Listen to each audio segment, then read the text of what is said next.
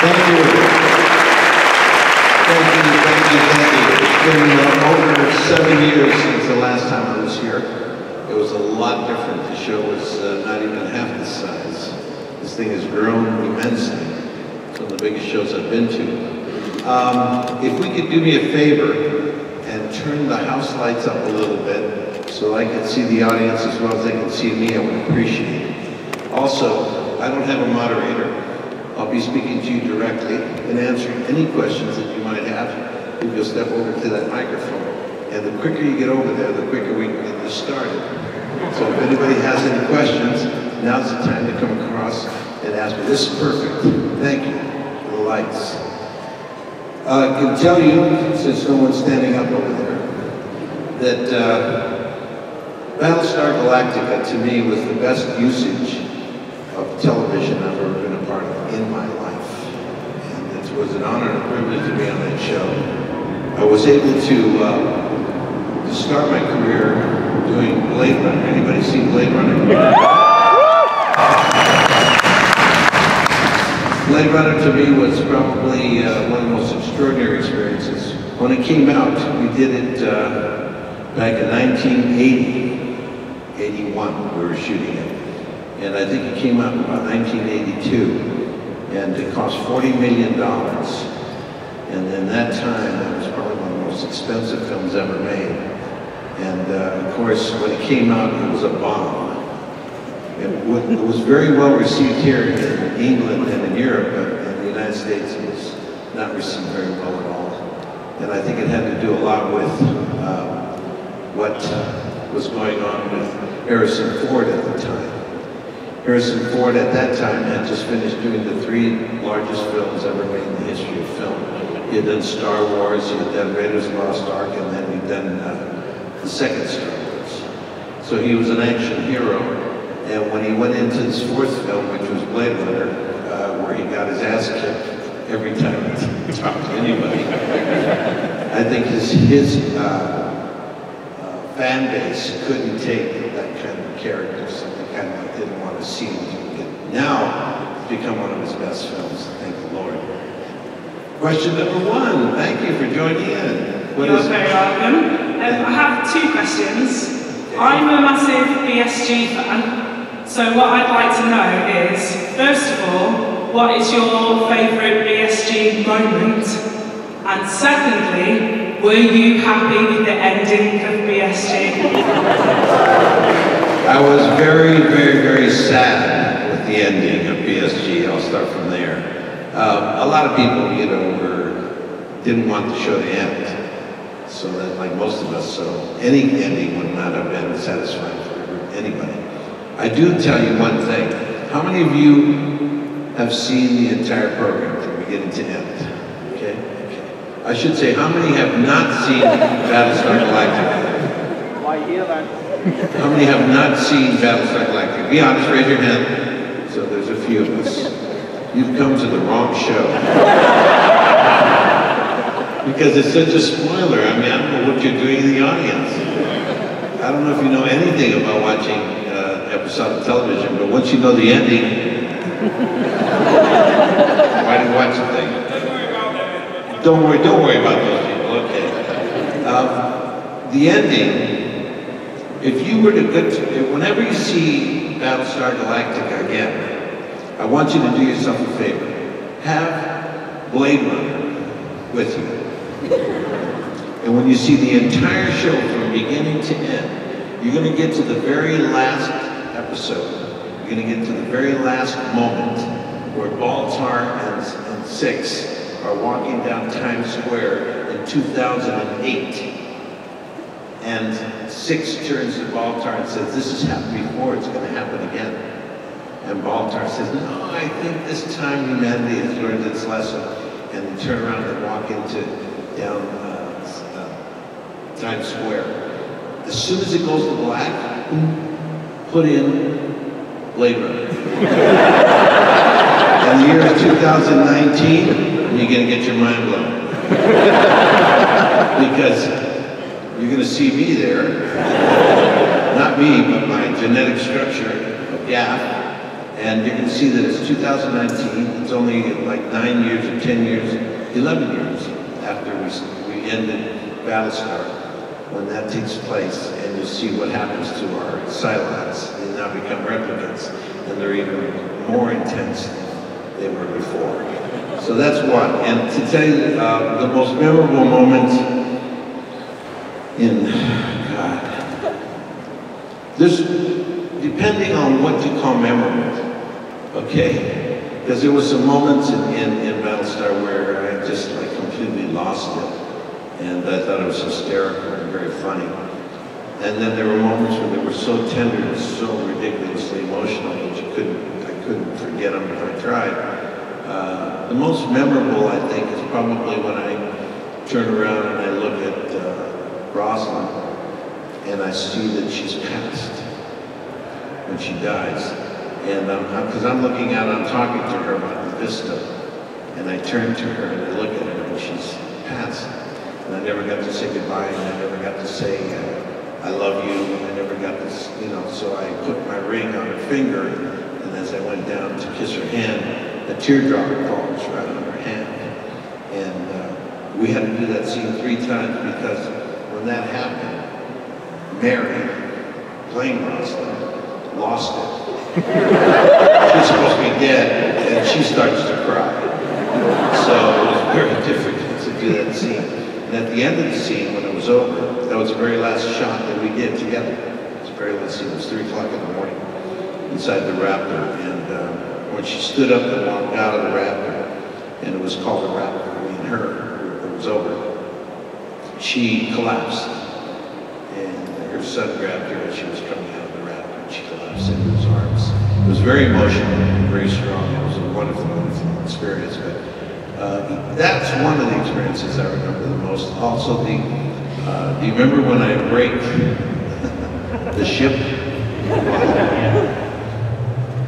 That was a big one. Most of you don't know what I'm talking about, but there was a moment in time when Starbuck dies, and I learned that she's dead, and I'm working on my model that I was always working on. And right at that moment, they tell me that she's been killed, and I crush and destroy the model. Well, they didn't tell me that it was a rare antique.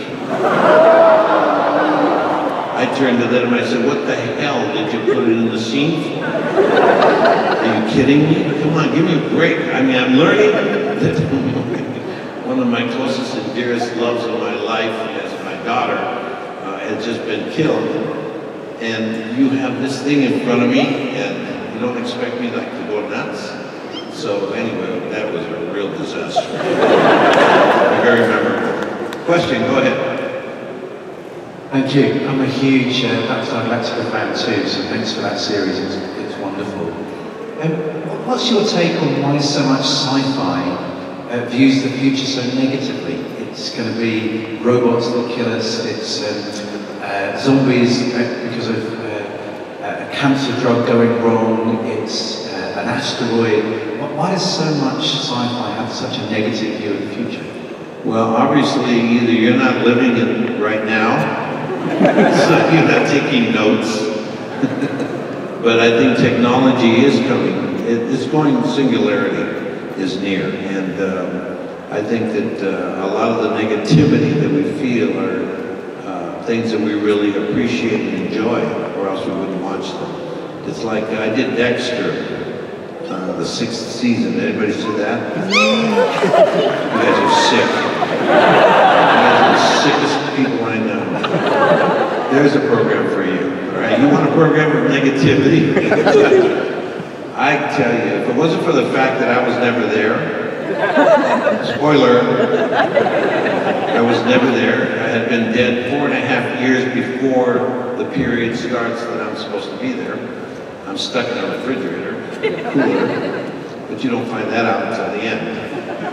But I could not have done that show. That show was the weirdest show I've ever been around in my life. I mean, can you imagine every day you get up and you go in front of and you go onto the set and there's Michael Hall, Dexter walking around, and Dexter is being Dexter. all the time. I mean, he's never like Michael Hall. Hi, how are you? He's always just inside of his character. It was creepy. That guy is very creepy. And the more he got into it, the creepier he got. So I was on the sixth season, so he was already nuts. And notice how you haven't seen him around lately? No idea what he's going to do next. Question, go ahead. I'm a big BSG fan and also S.H.I.E.L.D. As you did the remake of BSG, if you could do any show as a remake and be in it and act in it, what would you pick and who? Oh my goodness. Clark Gable in Gone with the Wind. Frankly, Scarlett, I don't give a damn. I was going to say.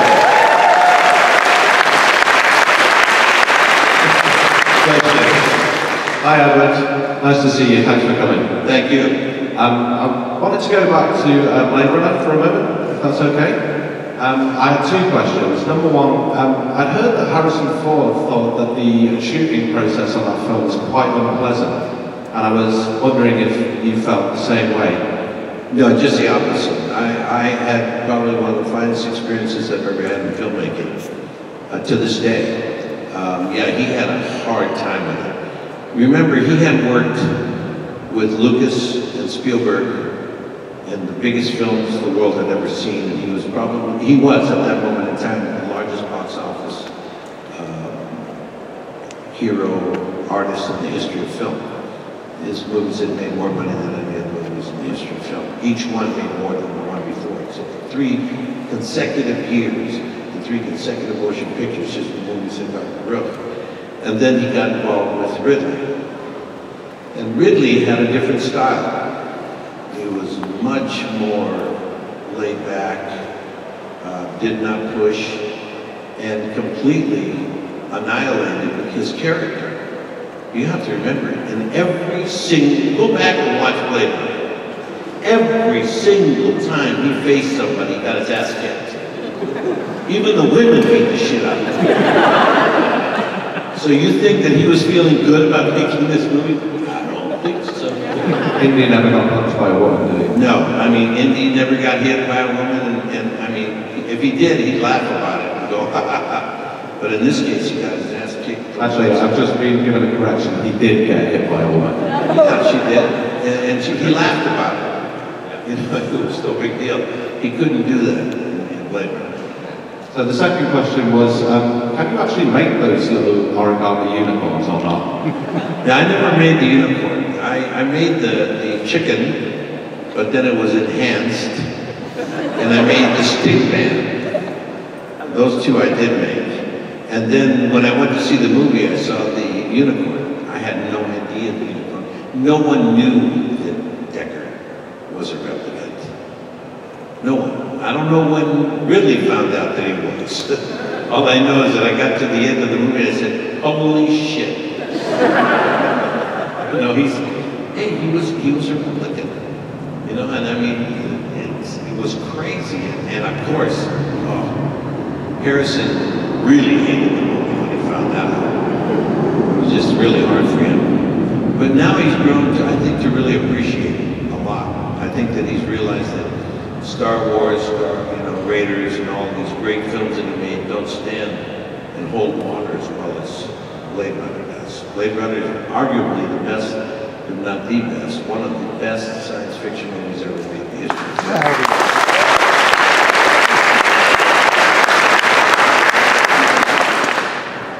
Hi there. Hello. So, first of all, I'd say you are absolute heroes. Thank you so much for being here. My first question to you. When you landed the role of William McDonough, Battlestar Galactica, what process did you go through to get into the mind of that character? You know, this probably was one of the most shocking experiences I've had. Because I didn't want to I was busy doing my work, and if you've seen any of my other work, you notice that I really don't do commercial kind of films. I I never have. I did Blade Runner, but that really wasn't a commercial film. That was an artistic film. Even when we were making it, we knew it from the get-go. But we also knew that it could be commercial because of the subject matter. But Stand and Deliver, a film that I made, American Me, another film that I made, Selena, you know, My Family, really culturally diverse kind of films. And so when they asked me to do Battlestar, I had never even seen the original. And the reason I hadn't seen it is because I was doing theater at the time. I was doing a play that rocked the United States of America, actually rocked the world. The theatrical world was actually moved to a new understanding level by a play called Zoot Suit. And I played a character called El Pachuco. And it's been hailed as one of the 3 definitive characters ever to rise on the American stage in the history of American theater. Along with Stanley Kowalski, Willie Loman is El Pachuco. Those are the 3 definitive characters ever to rise on the American stage. Not said by me, but said by the American Theater Wing, which give out the Tonys and take care of theater, archiving theater in the United States. That being said, I was doing that play in 1978. I did it until 1981. So I didn't watch much television. We do theater, we do 8 shows a week, and you have maybe Monday nights off. That's the only nights you have off. The rest of the time you're working. Start at 5:30 in the afternoon, and you go until 11 o'clock at night, every night, 6 days a week. So I never watched Battlestar. But I'd heard about it, but I had not seen it. So when they offered me the opportunity to do Battlestar, I said, thank you very much, but no thank you. I had been offered the opportunity to do Star Trek when Kirk was killed. They asked me to take over the next show and be the next captain of the Enterprise. And I said, thank you, but no thank you, because I was working on my own movies and my own things. I've turned down more things than I've actually accepted. I'm better known for the things that I've said no to than I am for the things that I've done, because most of you have not seen the things that I've done. And only because of the fact that there are films that don't quite reach the mass levels. But in time they do, like Stand and Deliver. How many of you have seen Stand and Deliver? There you go. In the United States of America, Stand and Deliver, story about a school teacher, is the single most viewed film of any film ever made in the world, in the United States of America. Why? Because tens of thousands of teachers use it every year and have for the last 30 years in their classrooms, just like they use Catcher in the Rye, or they use great literature, that every year, that's in the 8th grade or the 9th grade or 10th grade, you get a certain thing that you have to read in the history books. You have to understand certain things. Well, in schools across America, they have to see Stand and Deliver. And so millions upon millions upon millions of kids have seen that movie every year. So over 30 years, not even Gone with the Wind could keep up with it. That being said, basically now, with the whole understanding of Battlestar, when I took on the responsibility, it was only because someone in my office, in my family, said to me, read the first 3 pages. Oh, okay, I'll do that. So I read the first 3 pages. It wasn't the script. It was kind of like a way of looking at the way you were going to read the script and the way it was going to be done. It was a prologue, and it was the most extraordinary commitment that Ron Moore, the person who really imagined the remake of Battlestar, had written on how to read and what was going to be happening with Battlestar. I read the first 3 pages, I couldn't stop. Brilliant piece of writing. And when I turned the page to page 1, and I started to read it, and I started to see the way it was written, I said, oh my God, this thing is incredible. So I had a meeting with Ron Moore, David Icke, and Michael Reimer. And we ended up meeting, and I just said one thing to them. I said, the first creature that I see coming from the Black Lagoon, or some kind of monster in another planet, from another, universe, it just comes into our world, and it becomes like a two-mouthed, four-eyed, three-eared creature. I'm going to faint on camera, and you're gonna have to write in,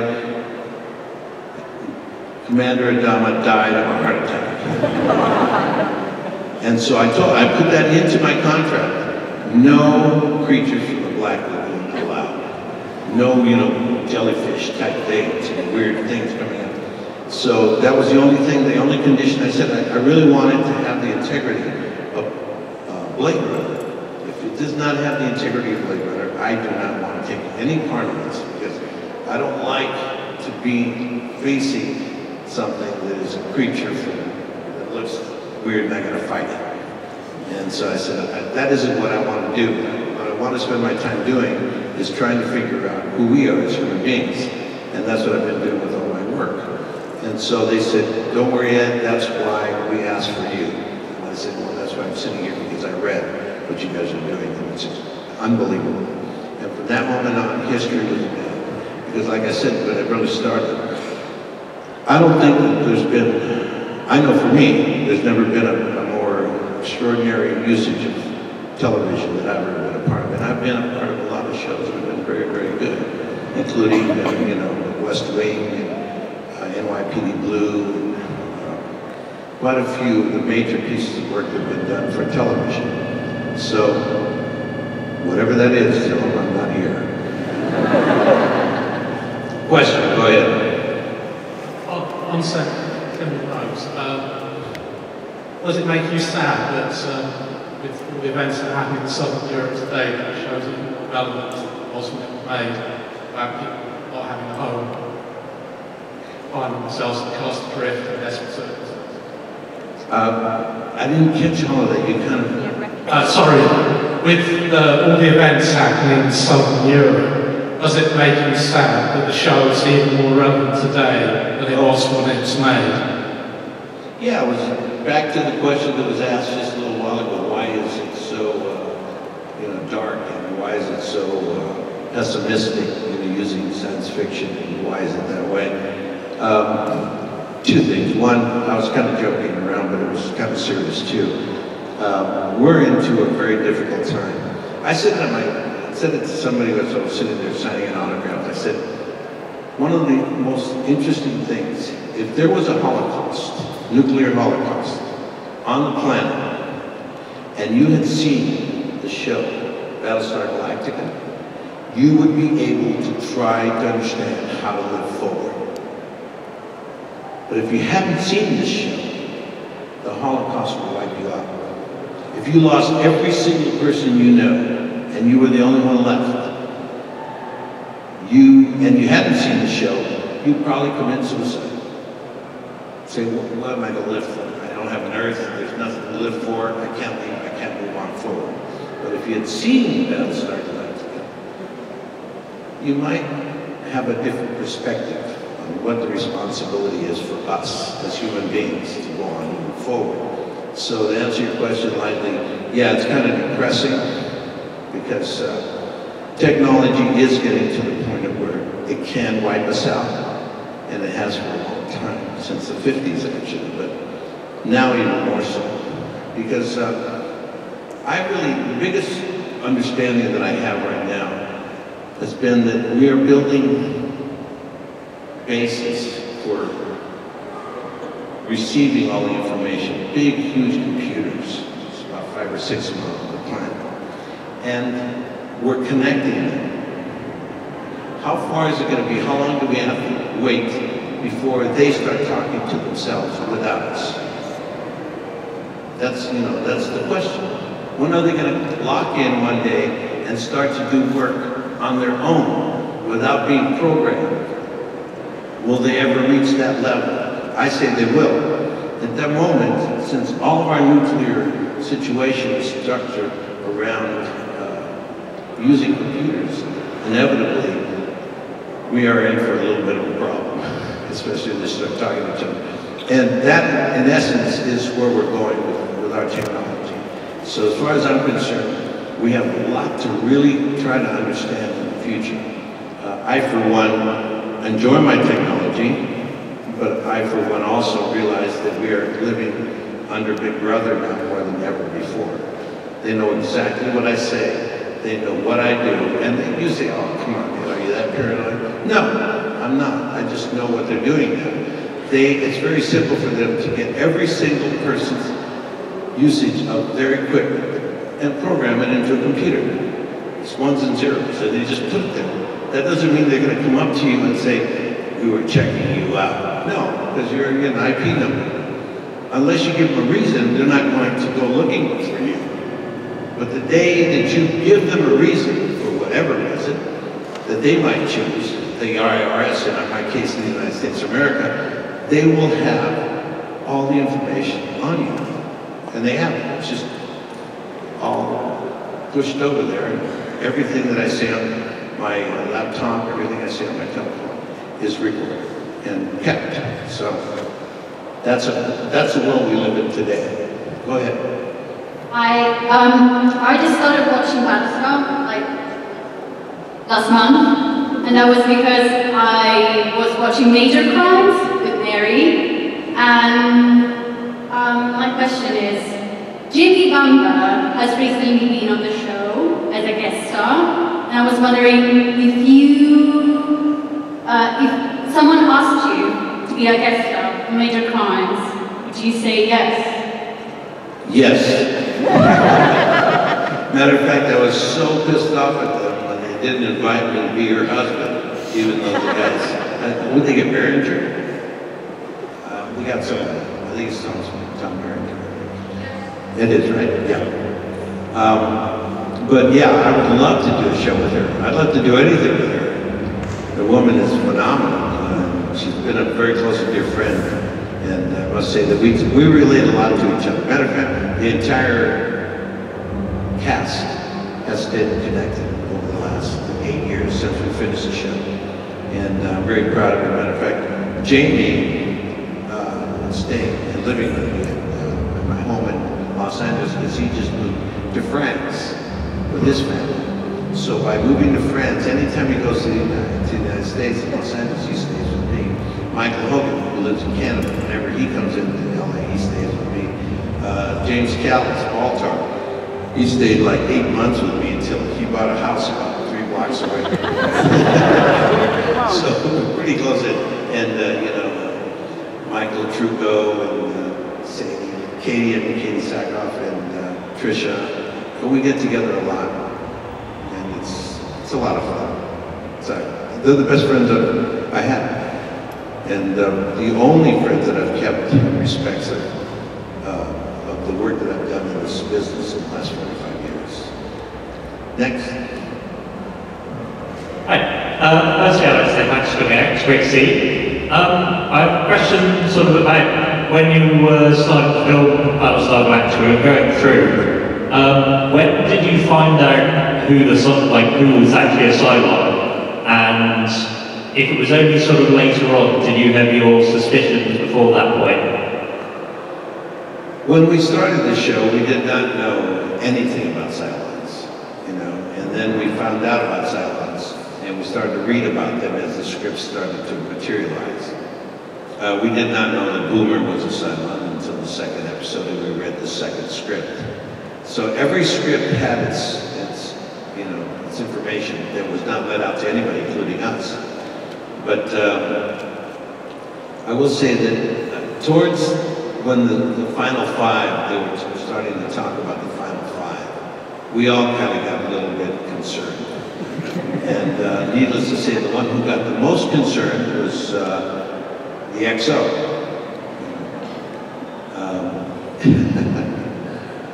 The commander had a really hard time with it. Michael Hogan, the actor, refused to accept it. He was so pissed off, I can tell you. He did not want to be a Cylon, no matter what they said. He said, I'm sorry, man, I'm not a Cylon. I'm just not a Cylon. You're going to have to face the reality, I'm not. And so it took everything for them, And so if you look at the program and you start to watch his character and the craziness that starts to happen to him, he manifested that, and it was all truth. He hated being a son. And then when he found out what it meant, he loved it. He loved it. He became like, oh my God. When we killed Kate Vernon, his wife, Ellen, when we killed her, none of us knew she was a son. She didn't know she was a son. She dies on the screen, she drinks the poison, she's dead. And we all cried when she left the show. Little did we know she'd be back like 3 or 4 episodes later as one of the, she's the mother of all the Cylons. And Hogan's character, you know, was the father. He was the man who created all the Cylons. And so between both of them, they were the creators of the Cylons. And so when he found that out, he was the happiest man alive. I couldn't believe it. Question? Thank you. Hi. Big fan. Thank you. Today. My question, as is kind of connected to the previous one, if you had learned that Bill was going to be a Cylon, would you have played the character any differently? I don't think you would. That was the whole idea. Same thing with the replicants. You know, I mean, Harrison, when he was pissed off about it, he said he didn't know. And you know, Ridley said that you wouldn't have known. That was the whole idea. You really didn't know. And the ones that didn't know came back to haunt us. They wanted longer lives. And that was their default. And you know, Batty and all of them, different Leon and all of them, they came back for one reason. They wanted to live longer than 4.5 years. And so, in the case of Cylons, you didn't really know, and then when you did find out, it was fantastic. You know, then you were very, you could never die. It was a nice world to live in. So basically, if I was to be known as, if I had found out that I was a Cylon, I would have been very happy, to be honest with you, because that means I would have been helping humanity, you know, save itself. But, and they did. That's one of the reasons we were invited to the UN. Did any of you see, when they brought us to the UN, anybody see the UN Battlestar at the United Nations? Do yourself a favor. Go online, YouTube, and put Battlestar Galactica at the United Nations. The year is 2009. We are invited to participate in the only time that they've ever asked a television show to ever come in and speak to the entire planet at the United Nations. And it's mind-blowing. 3 hours we sat there. Mary, myself, Ron Moore, and David Icke. And the moderator was Whoopi Goldberg. And you say, oh my God, what a strange group. Yes. And there was not one chair that was open. It was jam-packed. You should take a look at it. There was press from all over the world. And the reason that they came, and the reason that they wanted us there is because we talked about certain things in the show that they, the UN, do every day, and that they work with every day. And they found, by looking at the show, that they found themselves saying, yeah, that's the kind of work that we have to do. The number one job that they have to do is reconciliation. They're trying to reconcile the differences on the planet. The Jews, Palestinians, you know, the unbelievable amount of strife and warfare that there is on this planet right now. The UN tries to bring about an understanding between the different nations, warring nations, and try to find a way of reconciling their differences. Well, the biggest reconciliation that's ever been shown in the history of film has been between the Cylons and the humans. They had to reconcile with one another in order for humanity and for the Cylons to be able to exist. And so that, with that, they would show 7 to 8 minutes of our program. And then what they would do is that the head of the executive director of that particular subject matter, reconciliation, would speak for about 20 minutes, and then they would open up to have anybody ask either us or the UN questions. So that's what happens, and if you want to do yourself a favor, you should definitely get up and watch that. It's mind-blowing. We said some quite interesting things that changed the course of a lot of people's lives on the planet at that time, in 2009. You'll see what I mean if you watch the show, if you watch it. Hello. I think part of what makes Battlestar work is that it's a show deeply full of characters, and I really love that about the show. But there is sort of one relationship that's always seemed a bit strange to me, more so than the others. Could you give me some insight into why Admiral Adama has so much faith in Saul? Perhaps not unwarranted, but on paper he is a very deeply disturbed man, and he's often, especially in the earlier seasons, he breaks down quite a lot. But Admiral Adama is always there, just...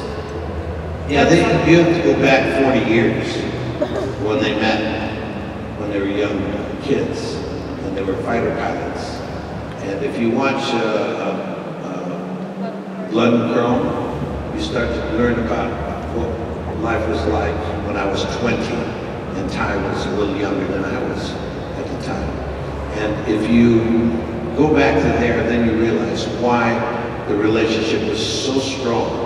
That when you start the episodes that when you started the show, he's an alcoholic, and he has been for a while. But I carried him with me because I really appreciated the years that he had devoted and what got him to be an alcoholic. I understood it, and so I took care of him. And we were a museum. It was over for us. Our time left it was over. We were being put out into the world of traveling from planet to planet as a museum for children to come on board to see what life was like, you know, back in the old days, in the Battlestar days. And so that's why I had such a strong understanding with him. And it turns out that as he became to understand himself better, I lost him. That was never written, but I brought that into play.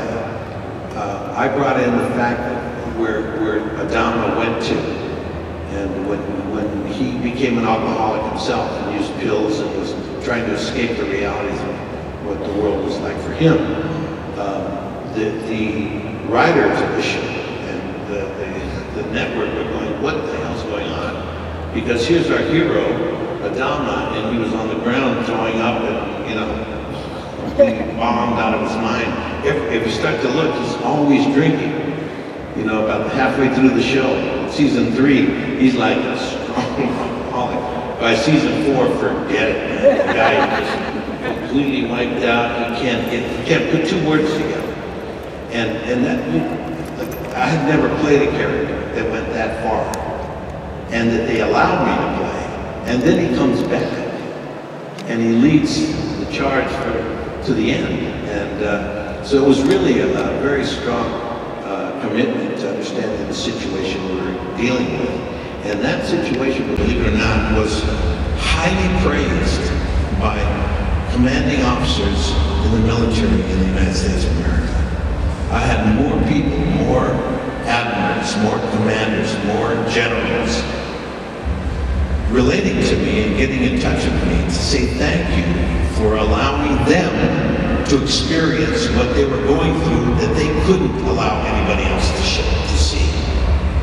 They felt like, whoa, I guess I'm not, you know, doing anything that I shouldn't be doing, because I can't imagine being a commanding officer and sending in 3,000 young men and women into battle when only 500 come back, and feel that you can get up the next morning and say, well, that was pretty good.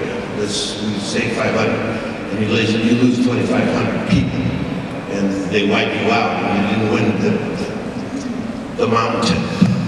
You know, it's just like, what are you talking about? But at the same time, when we showed it, they were so grateful, because no one had ever shown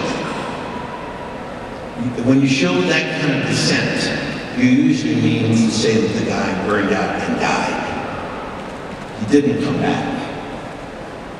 Name me, try to figure out how many people have gone do that. Start off very strong, completely demoralized, completely lose all the self-respect, self-esteem, self-worth, and then hit the bottom of the skids, and then still are able to pick themselves up and elevate themselves and move on to the end with everybody going, yeah, you did it. Very seldom do you ever see that. I've never seen it in a show. I didn't think they would let me do it, but I was directing.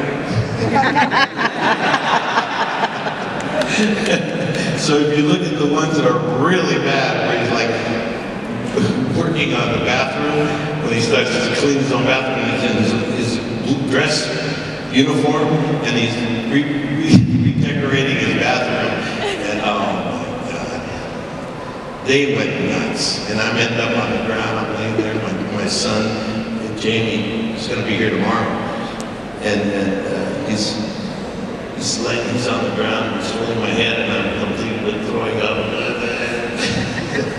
Woo! Very emotional stuff. But thank you for the question. Hi. Actually, kind of follow up from that one about the relationship with Saul. The anime obviously had many relationships with different characters, Starbuck, Apollo, the ship itself. Which of those relationships was your favourite, either as the character or as an actor portraying those? You know, I'll have to say that the entire experience was my favorite. I don't think that there's a day that goes by that I don't recall something that I don't remember. As far as I'm concerned, it happened, and I was there, and I went through it. Just as much as many of you have taken the experience and gone, so maybe seen it 4 or 5. How many have seen it 3 times? 4, 5, 6,